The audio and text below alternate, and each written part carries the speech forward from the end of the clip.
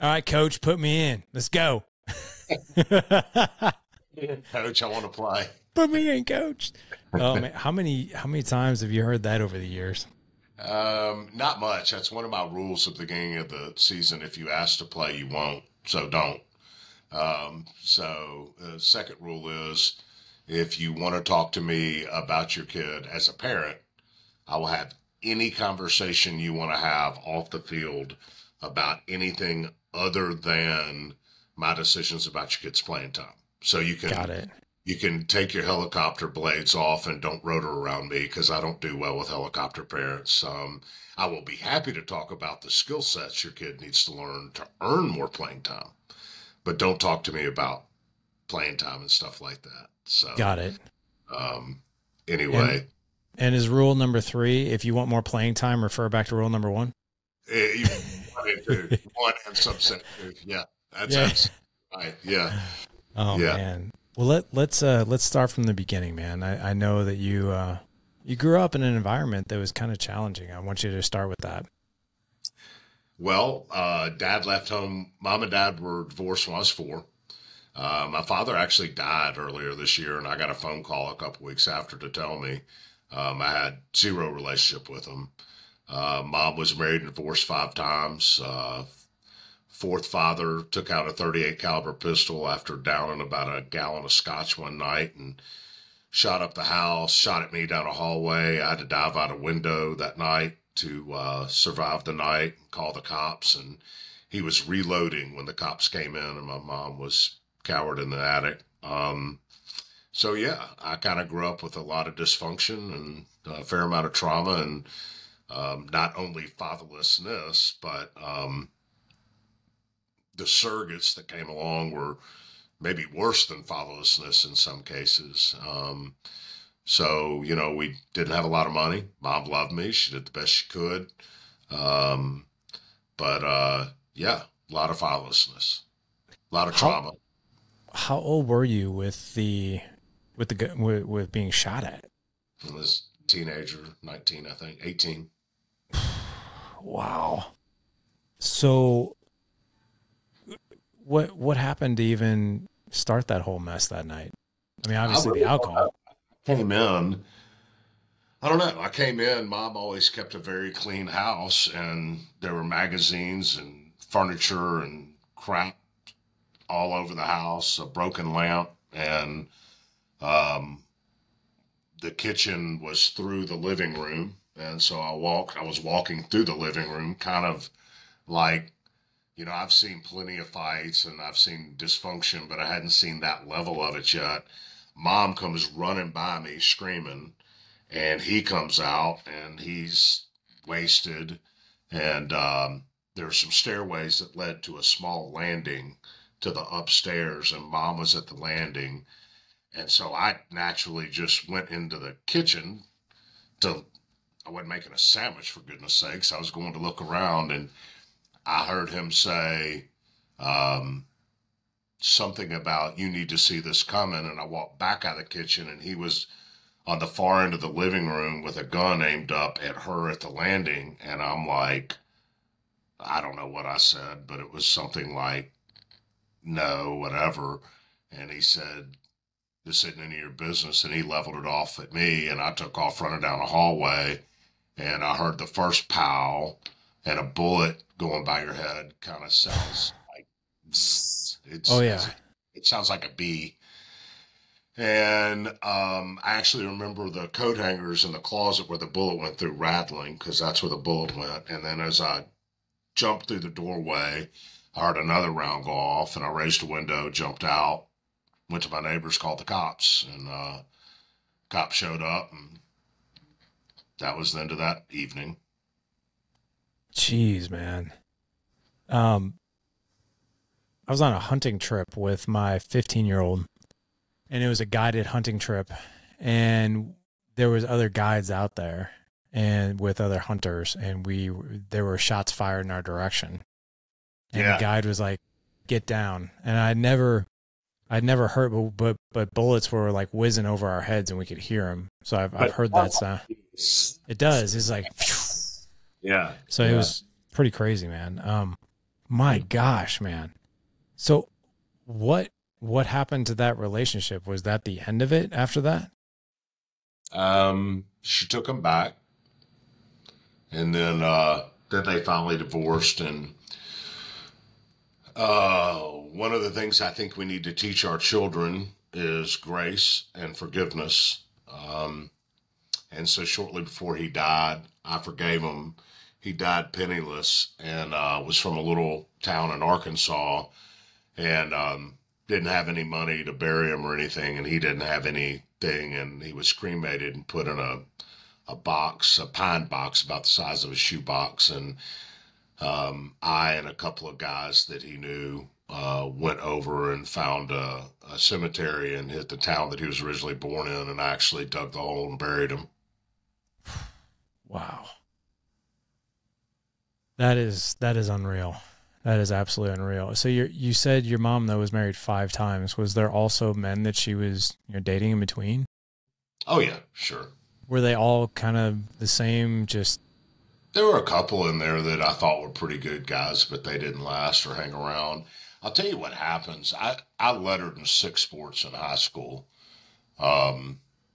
And my father actually held the 100-yard dash record in Shelby County until the late 90s. He was a great athlete. He was started at quarterback and point guard for 4 years at East High School. And I knew he was into sports. And that was back in the day when I played that, your local newspaper always put box scores for the high schools in the newspaper and did articles. And I was in the paper plenty. And, I knew my dad, and I share the same name. I'm a junior. And so I knew my father saw me, and he never saw a game I played or anything. And so, you get to a place, you may be a 16, 17-year-old kid that's tough and got all these, you're playing sports and you're working out and everything, but inside you still have fears and inhibitions and self-consciousness. And, you get to a point when so many men coming in and out of your life that you quit thinking that the men are screwed up and you start to wonder what's wrong with you. I must lack that. What about me is so wrong that I'm so valueless that no man is willing to stick around in my life and be permanent for me? And so what happens is that kind of dysfunction and trauma manifests itself in a way that you start to think of yourself as not valuable as you are. And when you don't think of yourself as very valuable, that's when you start engaging in behavior that's destructive. And so when we think about what's going on in a lot of parts of our society across the country, where fatherlessness is rampant and sometimes generational, and we see young kids who are born as infants with the same amount of capabilities as the next, but we can't consistently see certain segments of our society engaging in behavior that's destructive, where they wind up incarcerated, jobless, or in jail. And we continue to ask ourselves, what do we do to break that cycle? I would submit to you that we have to instill in a lot of these kids who've been through a lot of trauma as a result of fatherlessness that they are valuable, and that despite the chaos surrounding them, it's not their fault. It's that guy's fault that was a sperm donor who decided he didn't want to invest in you. And there's a serious societal and generational piece of trauma that we continue to heap on some of the most disadvantaged young men in our communities across this country, and I'm one of them. And I understand how that makes you feel, and then how it manifests itself in the way you carry yourself. And a lot of kids can't come back from that, and it's a shame. Have you found that, so your upbringing and mine is pretty similar. I was never shot at, but I did have a knife held to my throat at one point. Some really scary stuff, but never shot at. But The like, shooting, I want to say something. The shooting is bad, yeah, but that's not the worst of it. It's the abandonment and isolation that you feel that's far worse than being shot at or having a knife held to your throat. The knife and the shooting and the knife and all that stuff, that's the sensationalism of the story. The right. heart of the story is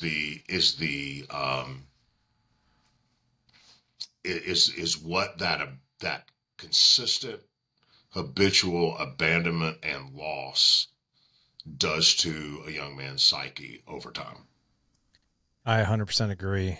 So my mom was married 3 times. Yours was 5. That my my childhood was just like yours. It was like this revolving door of different men.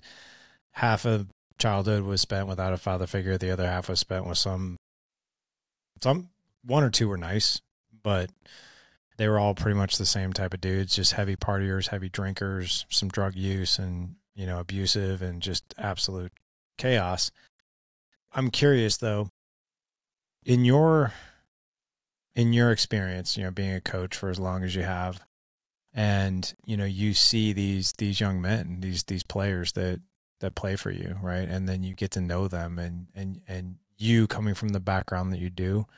And I'm curious, you see these young men and you see that they maybe are just like you. Maybe they were abandoned, didn't have a father figure, and then the flip side. So 2 different situations. One is that. The second one is, you know, you have a player that has a father in his life, but just treats him terribly, right? Or just treats him just beats him down relentlessly, right? Yeah. And for people like me and you, I honestly think that's very triggering to see that, because you know exactly what it feels like. But I'm curious, how have you handled that over the years? Well, you got to go back just a little to counterbalance the dysfunction of my life. I had 2 good grandfathers. I got to admit that they were great. It's still a 15-year-old has a hard time relating to a 65-year-old, and it's not a father. But I did have grandfathers love me. But the people that really counterbalanced the trauma and the dysfunction of my life were my coaches. And I think the reason I lettered in 6 sports is because I just wanted to be around something positive, and the coaches meant so much to me. And I got in a fight my freshman year in high school, and the guy I got in a fight with was kind of a jackass, but I was too.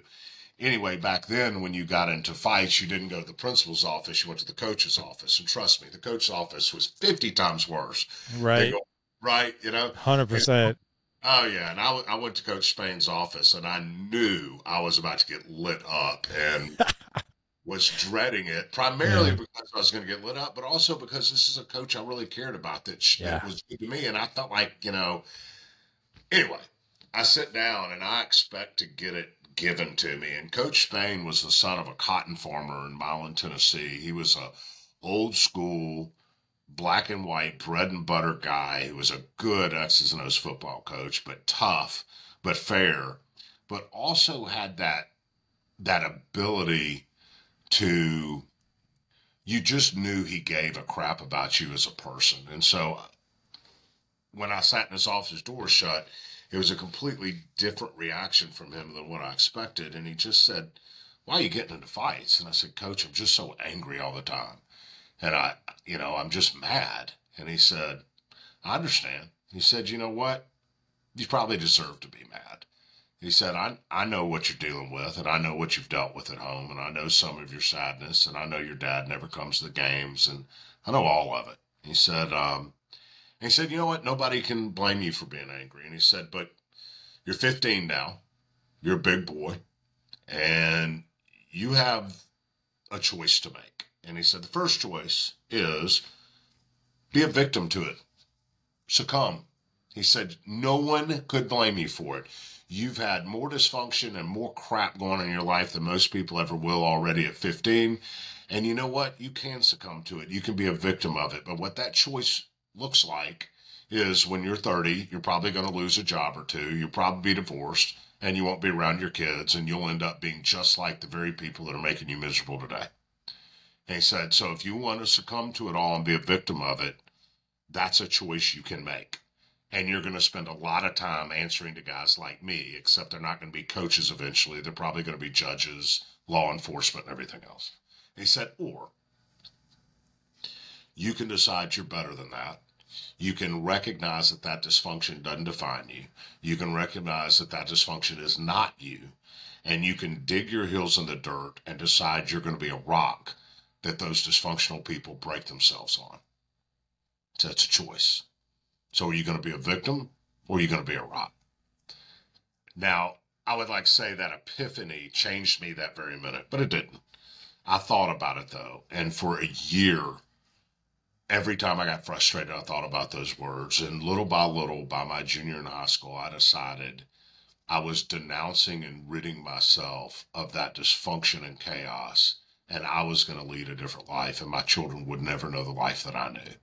And I was going to be a rock that dysfunction broke itself on. And so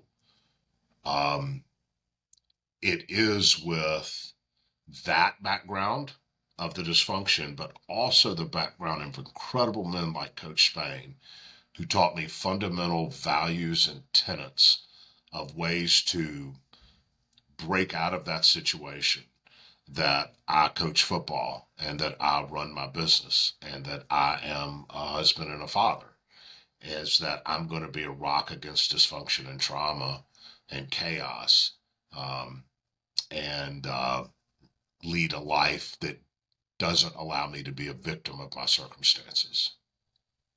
So I'd love to dive into the guardrails and the rules that you follow to do those very things, right? Because a lot of us, if we've been through trauma, we get caught up in that. And, you know, it completely throws us off the rails. So I want to ask you about that. But while you think about that, just a quick reflection on, and what was the coach's name that you went into? Philip Spain. He's passed away now. He died about 1.5 years ago, but Coach Spain. Okay. You know, hats off to that man, right? You know, yeah, what a guy. I mean, dude, I will never forget. And this is where I think, like, man, this one's going to make me emotional a little bit, like just remembering it. I remember I was about 15 and I was wrestling.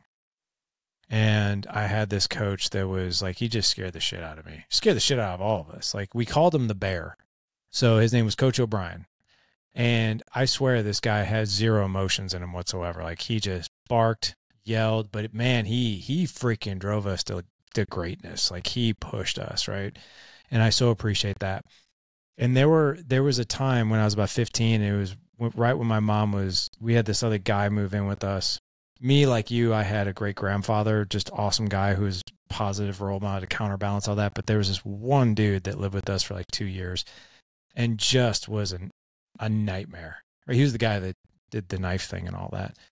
And I'll never forget I felt so isolated, so desperate.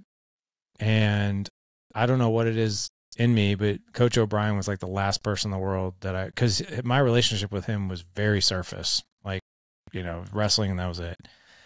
And I wrote him a letter one time, and for some reason, man, I just had no idea, even still to this day, I don't know why I picked him, but I wrote him a letter just explaining, like, I'm in a really bad place at home. I don't think he had any idea. I was like, I'm in a really bad place at home. Like, I don't even want to be home. Like, I just mentally, like, I'm trying to take all my aggressions out on the wrestling mat, but for some reason that's just not working anymore. I feel really, really horrible. And I think I even mentioned the words in there at some point that I don't even know if I should be here anymore. Meaning, like, I just didn't see a way out of my house, and I didn't see a way out of anything, and I didn't want to talk to anybody about it. And I didn't, sorry. I'll never forget, he also taught my English class. And he was very matter of fact. Nothing was personal. And he was, after class was over, he came up to me and he tapped my desk. You know, he just came to my desk. He goes, come see me after school for practice. And he just walked away. And I went into his office and he sat me down, and he had actually met the guy that my mom was living with because he came to like one of our banquets. And I went into his office and I was like, kind of like you, I was like, oh my God, like, what have I done? Like, this is not going to be good. He's going to make me run. Like, he's going to yell at me or whatever. And that guy sat on the couch and he sat next to me and he put his arm around me. And I'm like, what in the heck is going on? Like, this guy was not that type of dude. And he goes, Larry, what is going on at home? And dude, he was one of those guys too. Like there's no crying in baseball, League of Their Own. He was, if a guy walked off the mat crying, you were running. Like there was no crying. And I just lost it, man. And I told him everything that was going on. Told him about the abuse and like how this guy pulled a knife on me and like was beating my mom and I didn't know what to do. And I was just like, I'm lost, man. I'm just lost. And that guy had so much freaking compassion, man. I could not even, I had to like keep looking at him and be like, is this the same dude? Is this the same coach? And he's like, Larry, he's like, listen, man, ever since I met that guy at the banquet, I knew he was bad news. He's like, don't give up wrestling. He's like, I share that with you not because I need you as a wrestler. He goes, I share that with you because it's something positive in your life. And he's like, as long as I know what's going on here, I'll take care of you. I got you. And from then on out, that rest of the year, like wrestling became like literally the thing, I swear, that kept me centered. And we never talked about it again. And I never told any of my teammates either. And that was something like between me and him. But I swear to God, man, it was that moment that kept me going. Well, and I mean, how old are you? 48. And you still talk about it today, and you get back in your 15, 16-year-old brain when you say it, which is the same way I feel like when I think of, I'm 55 years old, and when I talk about Coach Spain, my mind reverts to being a 15-year-old little boy because guys like that can alter lives. And, in coaching, mentoring, any type of leadership position that you have that opportunity every day and you have no idea. You really don't have any idea of the opportunity you have every day to exact some measure of positive change on another very hurt human being, because we oftentimes don't know what people are carrying with them. And,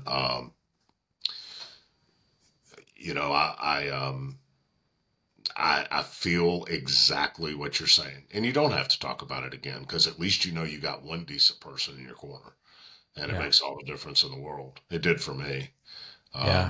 With my coaches. And that's why I wanted to coach, is because, I knew damn good and well when I graduated from college that had it not been for sports and the coaches in my life that helped mentor, and advise me along the way, that I really don't know what I ended up doing. It was a calling for me, coaching. And yeah, I mean, I can definitely see why. And so, back to the question, I'm so curious as to when you see these situations, right? One fatherless home, one being that there's a father in the house, but it's not a good situation. Guys like me and you, I think that there's something that is triggered in us. It's just like, man, like it's just, we feel very strongly about that situation, but I'd love for you to talk through it. You do, but I mean this, you can either be a victim of it or you can rise above it, and you can allow those in your charge to be victims of it, or you can show them fundamentals and characteristics and tenets that help you to rise above it. And I don't think that allowing anybody in your orbit to be a victim of chaos does them any favors. I would even say it's the opposite of empathy. I think true empathy is about helping people to rise above their circumstances, not dismissing the pain of circumstances, but helping people have tools to rise above them. You can't allow yourself to be a victim to crap. We all have crap in one way or another in our lives. So are you going to fall prey to it, or are you going to have that crap break on you? It really is a choice. And so you're right. When I'm coaching kids and I see all of that and at Manassas, that's all that I saw. My goal was not to be an overly empathetic,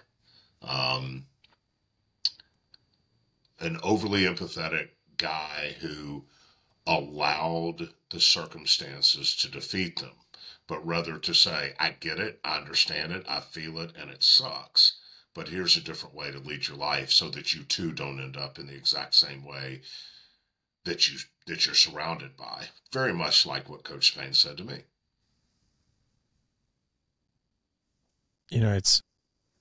Do you find that young men with these types of situations, do you find that more often than not, it tends to hurt their performance and hurt their mentality when they're in an environment like sports? Or is it the opposite, or do you see a mixture of both? You see a mixture of both, but for your listeners, I think it's important to remember, because I believe it, what I said earlier, is that fatherlessness is not what causes the problem. It's the trauma and dysfunction as a result of fatherlessness that is habitual, where as a young man, you start to look in the mirror and think, something's wrong with me. If no man sees enough value in me to invest in me, there must be something intrinsically wrong with me. And then when you start to have a low self-value, you have a low self-respect, then you're more apt to engage in behaviors that are detrimental to your mental, physical, spiritual well-being. And so, yes, I have seen that situation affect kids on the playing field, affect kids off the playing field. I have seen kids use the playing field as their outlet, and they're amazing in a sport, but in their personal life, they're complete wreck. And then I've also seen kids overcome it. I think that is where the role of a good mentor and a good coach can come in, is to help empathize with and say, I understand what you're going through, but try to make the point that you can be a victim to it and end up just like it, or you can decide you're going to break it, and then give fundamentals and tenets like character, commitment, integrity, the dignity and hard work, the importance of showing up on time, how to be a good teammate, how to be a good leader, how to be a good follower, and then illustrate those tenets in the way that you interact with your team, the way you interact with the people at work, the way you interact with your children, to emulate a different way to lead a life, to break the proverbial string. And I think that's a really valuable effort to engage in from a coach's or leader standpoint. It's just old school servant leadership. It's leading by serving. But you have to understand, serving is not allowing somebody to be a victim. Serving is not helicoptering. You learn from failure. You grow from failure. You have to let the people, your children, your employees, your players, you have to let them fail. You can't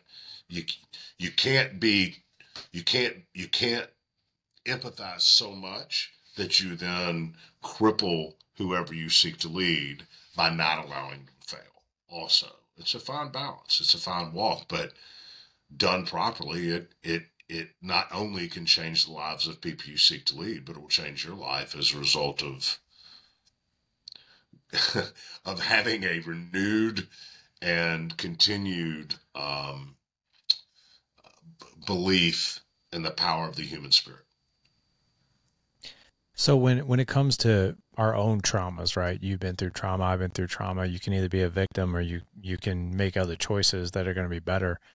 When you in the past have been faced with call it, say, just victim traits that might show up for you by default, right?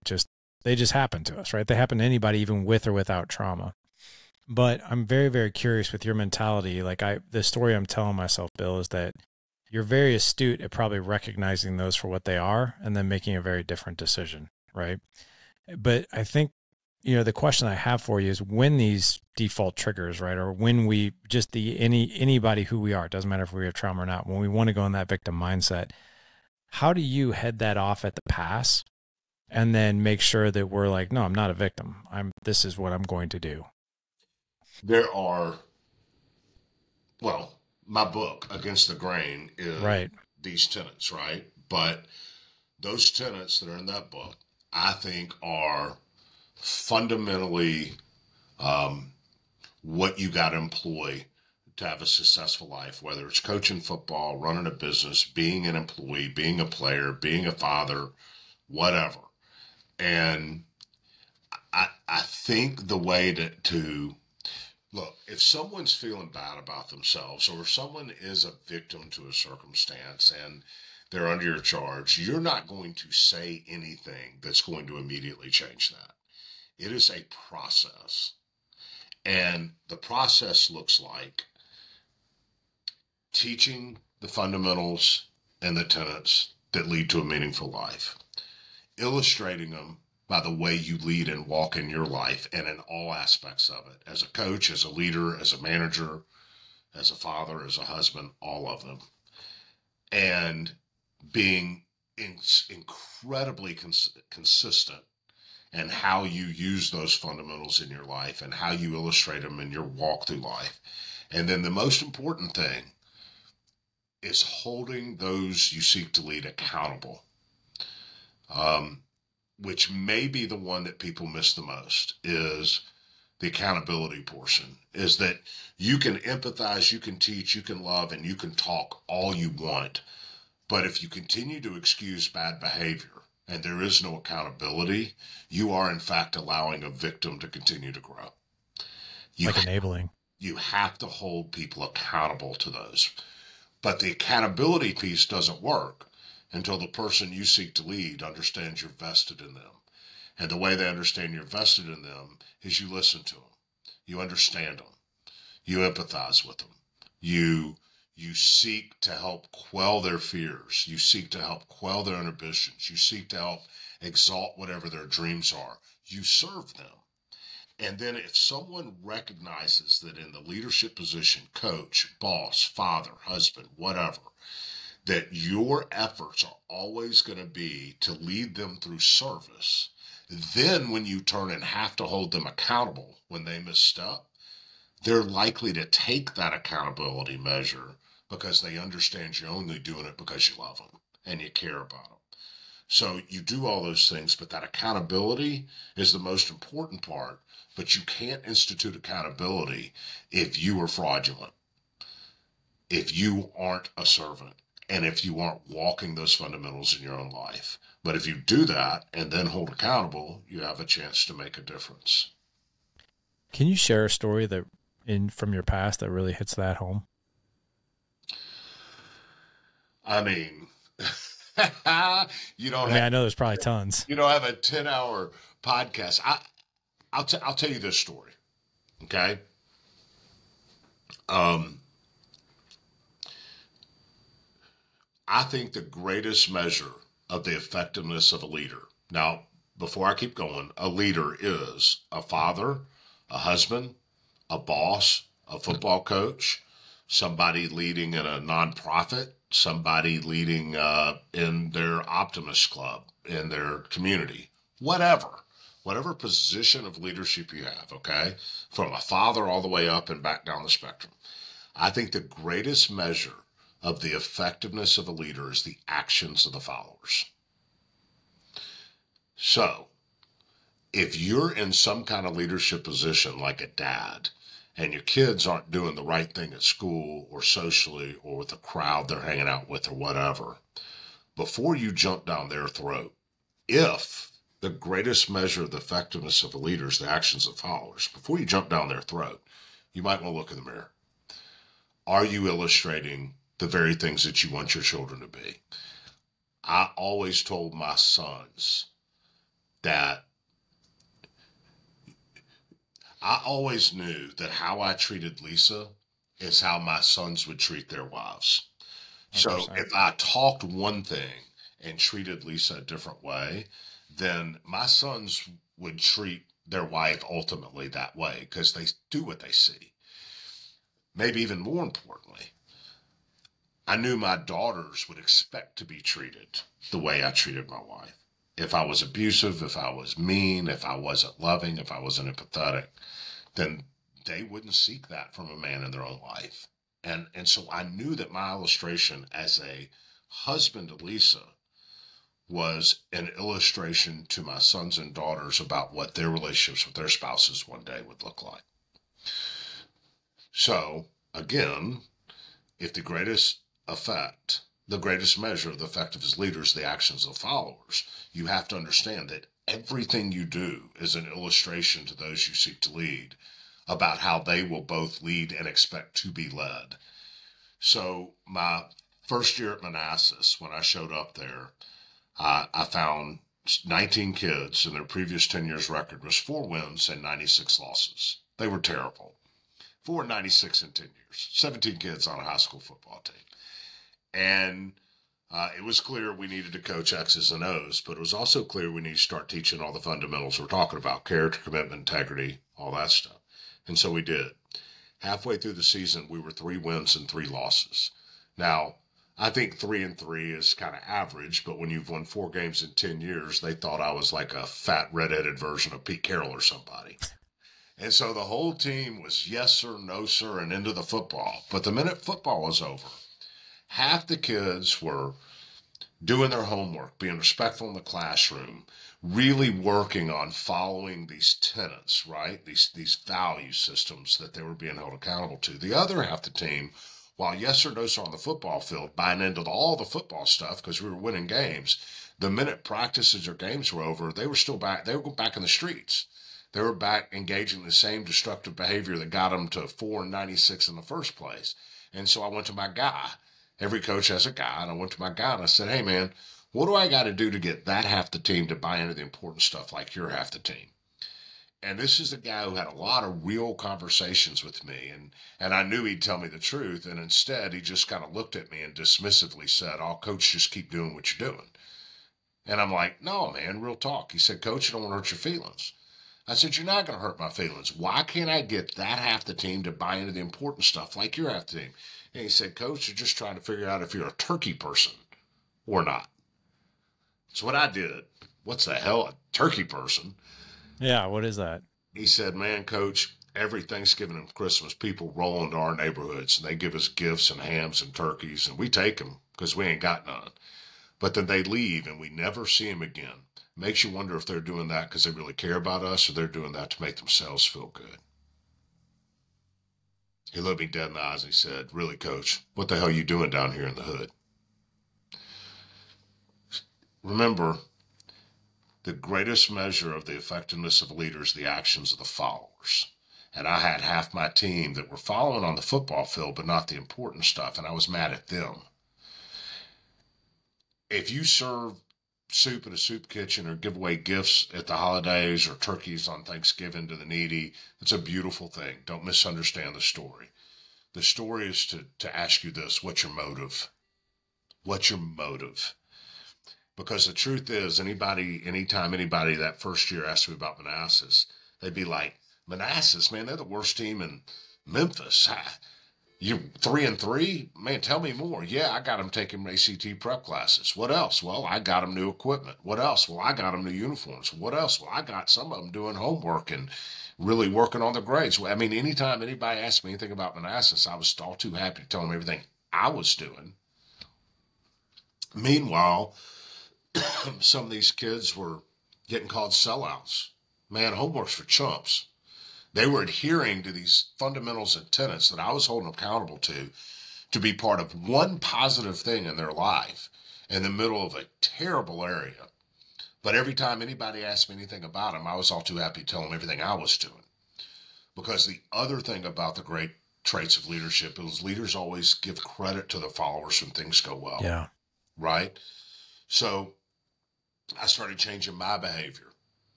And that's what went to 17 kids, 4 wins and 95 losses, to 7 years later, 75 kids on the team, and a record of 18-2 our last 2 years. And that's why a documentary that won the Academy Awards was made off of it, because of the kids. So, all this to say, when you're in a leadership position, again, boss, coach, whatever, father, spouse, what's your motive? If you're motivated to serve in order to lead, if you're motivated to do everything you can to help those around you be better, if you're motivated by the excitement you get because someone else does something in their life in a good way, and then you give them credit, then you're motivated properly. If you're motivated because you want the headlines, the corner office, the bigger paycheck, there's nothing wrong with being exceptional. But if your motive is specifically for you, the people you seek to lead will say yes or no, sir, because they have to. You're in that position.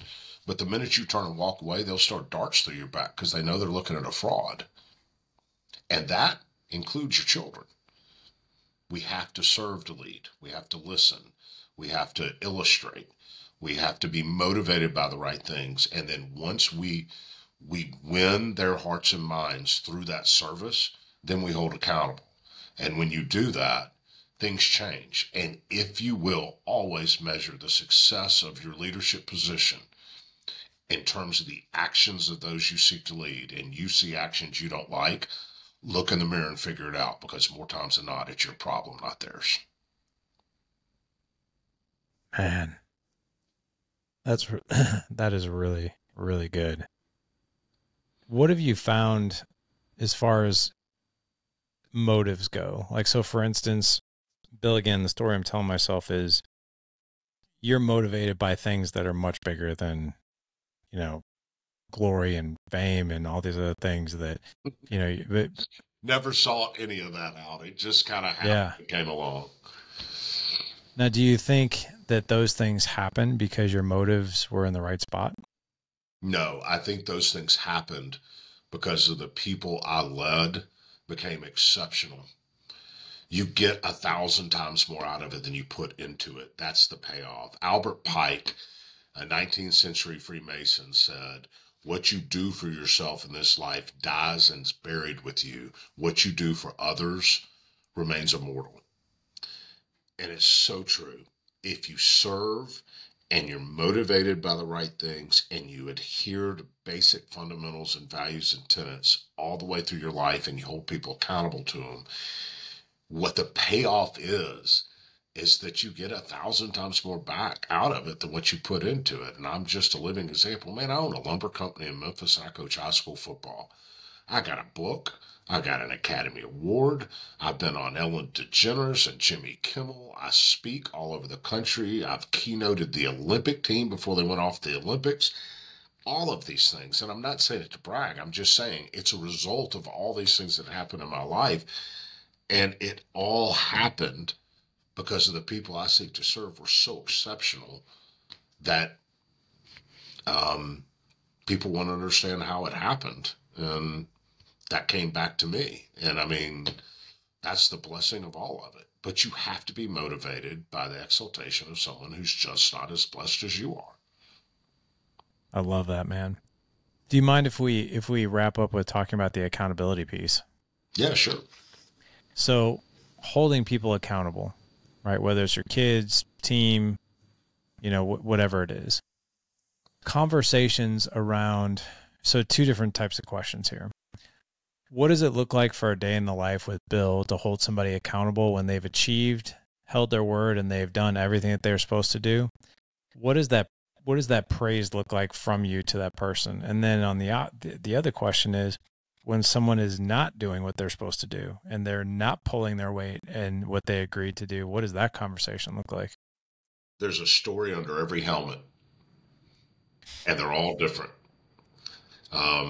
I have 130 employees, and there are high achievers excellers, middle of the road guys, and low achievers. Same on a football field, frankly, same in a family. So the accountability piece looks different to every single person you seek to work with, but you can't understand how that accountability piece looks until you understand the person you're charged with leading. So you have to ask lots of questions. You have to listen. You have to truly understand people's goals and dreams and fears. And if you hold yourself to the standard that my success as a leader is directly reflected on me by the actions of the followers, there comes a time you got to hold people accountable when you've addressed every step you know how to address, but that accountability looks very different depending on the person you're dealing with. So I can't tell you how that accountability looks because it does change with every person. But I will tell you this, in general, if it's at work, I will ask a lot of questions, which is, I want to make sure that I wasn't a poor communicator. So did you understand that X was required today? And then that's a yes or no. If no, I didn't understand that, well, now that's interesting because we had a meeting, blah, blah, blah. Here's something that you signed in your file, blah, blah, blah, that says you did understand that. Well, I forgot. And you just keep asking questions. If someone says, no, I wasn't aware. Okay, well, then we need to discuss why you weren't aware. Or I was aware. Well, if you are aware that you can't do X, can you tell me why you did X anyway? Because it's either you decide to abjectly ignore my instruction or you thought you had a better way. And I need to discuss that. What I'm saying is you ask questions and you allow somebody to engage with you as an adult. You allow somebody to engage with you as a young adult. I don't believe in just dropping the hammer my way the highway and beating someone into submission. I want to have a conversation because every human being has value and therefore every position in human being is salvageable. And you're not going to salvage them by throwing them in the garbage or beating them to death. You can hold people accountable by asking questions, listening, and correcting. And every opportunity for accountability is an opportunity as a teaching moment, and it's an opportunity, a learning moment for you to learn more about that person who you're charged with leading. So that's what accountability looks like. Now, with high schoolers on a football field, it's a little different because they're younger and their brains aren't fully developed and they're a little more impetuous. And oftentimes they don't have to be on your team. They don't need the job and the paycheck.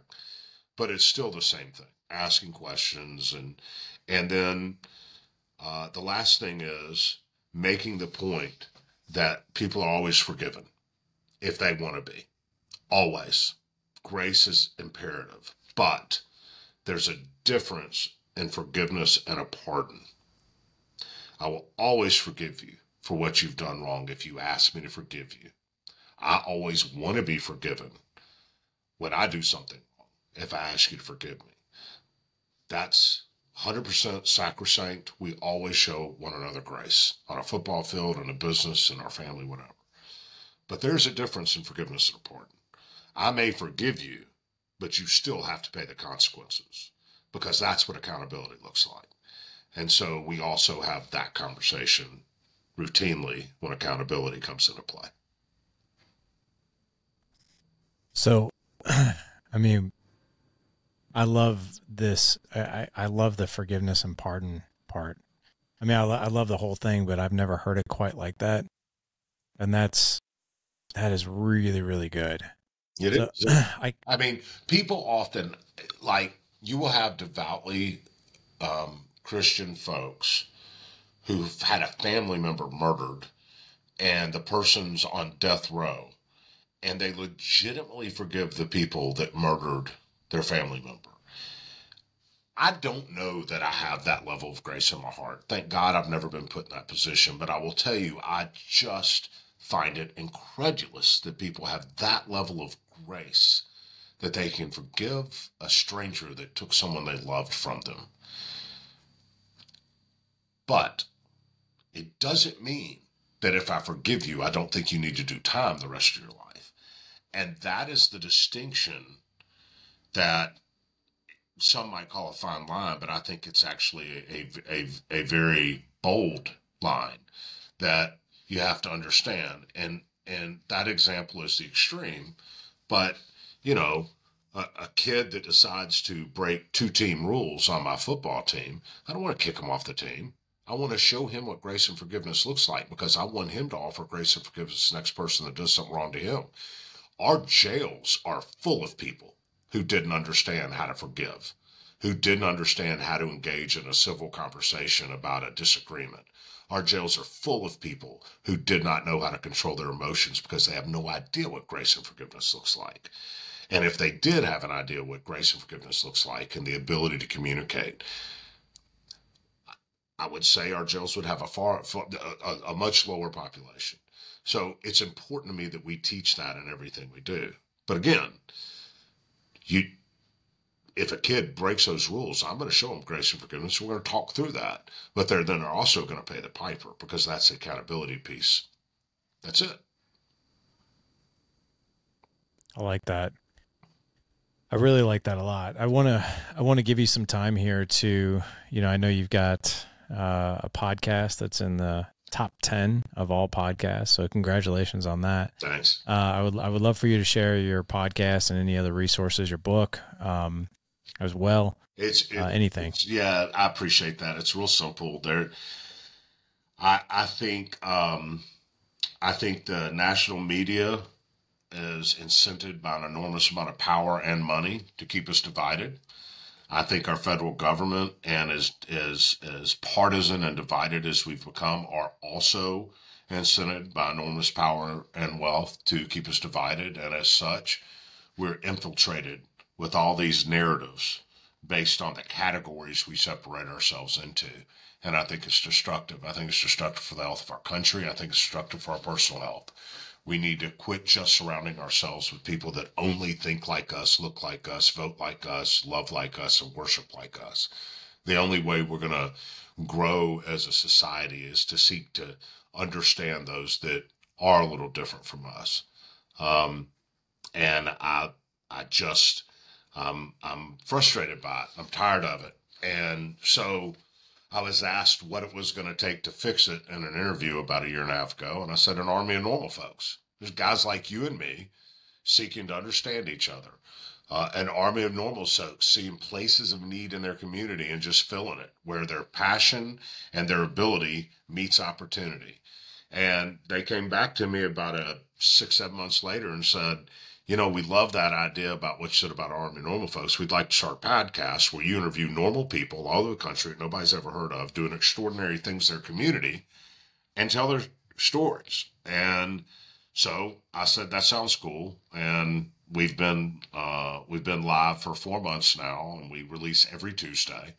So tomorrow will be our next episode. And they're just really well-produced, interesting, entertaining stories of people you've probably never heard of that have done unbelievable things in our community. And they are Black people, white people, Hispanic people, Asian people, male, female, right, left, a great cross-section of people from all over our country who are doing extraordinary things in our country. And all we're doing is celebrating their leadership, their service, their love for community. And I don't care how you vote, how you worship, where you come from. That's one thing we can all celebrate in unison together, regardless of what category you found yourself in. And so the podcast is called An Army of Normal Folks. It should be entertaining. It should be redemptive. It should be well produced. But most importantly, hopefully, it's inspirational. That if you listen long enough, you'll hear stories about things that you too can do in your community to help lead and serve. So that's it. You go to normalfolks.us. You can go to An Army of Normal Folks on Apple. With regard to my book and Undefeated, the movie and all that, you can go to CoachBillCourtney.com and get the book. I think Undefeated. I know it's on Amazon Prime. I think it's still on Netflix, so you can watch that there. And you know, uh, this is not about me. I don't get a bunch of royalties off any of it. It is all in an effort to get people to maybe think about things a little different way, like the title of the book, Go Against the Grain, and join the proverbial army of normal folks. And let's see if we can't serve and lead in our communities to make a better lives for our kids. Man, this has been awesome. We're going to have, I jotted those in the show notes here, normalfolks.us. You can also find that anywhere you download podcasts, guys. Also, coachbillcourtney.com.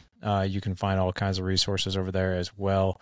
For Coach Bill himself, you can check out some of his speaking resources, his books, his podcast, blog, events, and everything. We'll have all those links in the show notes. All you guys will have to do is head on over to thedadedge.com/Friday130 for this show. Again, thedadedge.com/Friday130. Coach Bill, I took tons of notes as you were talking, and this has been truly inspirational.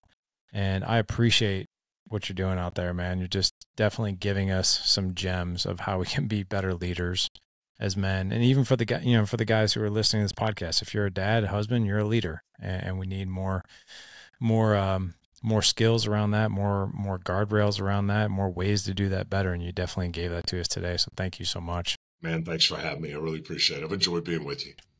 Same here. Gentlemen, like I said, head on over to thedadedge.com/Friday130 for this show. Go out and live legendary. Take care.